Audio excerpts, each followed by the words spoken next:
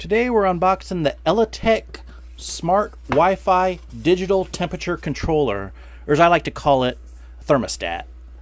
And we got the US version here, so it's going to come from the factory loaded with Fahrenheit. And it goes from -40 Fahrenheit all the way up to 230 degrees Fahrenheit. So it has a good range. I plan on using this unit for a saltwater fish tank, but some people will use it for maybe like a home brewery, greenhouses, reptiles, on and on and on. Here's the manual. So you might be asking, why would I want one of these? I have a heater that already controls the temperature by itself. Well, if the heater malfunctions, this will catch it and shut it down before you like lose livestock or plants or stuff like that if it gets stuck in a heating position. So it's a good safeguard. There you have the cooling and the heating. So you hook your heater to the one and a chiller if you have a chiller, or cooling fans to the other.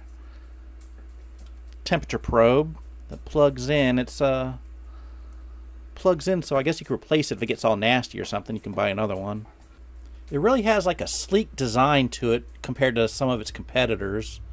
Here we got it plugged in, and it's saying it's 78.3 degrees currently. Oh, it just changed. 78.2 degrees currently. And the unit came set from the factory for 77 degrees and 3 degrees difference, so it'd be 80 degrees for the cooling and 74 degrees for the heating, for they kick on and off.